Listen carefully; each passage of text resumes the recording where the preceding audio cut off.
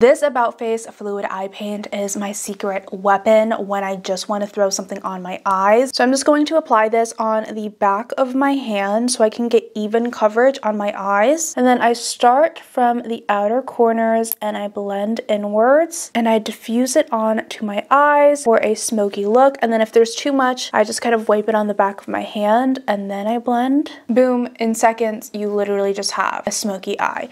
You can then go back in and add a little bit more depth by building it up in the outer corners and making the outer corners just slightly more opaque. Then I'm just gonna apply on lashes and mascara and I'll be right back. You can keep the eye look as is, or you can give it a little bit more oomph by using the fluid eye paints as an eyeliner. So I'm gonna go back in with the same shade, or you can go in with a deeper shade and build up the line on my outer corners to make it more opaque, like that.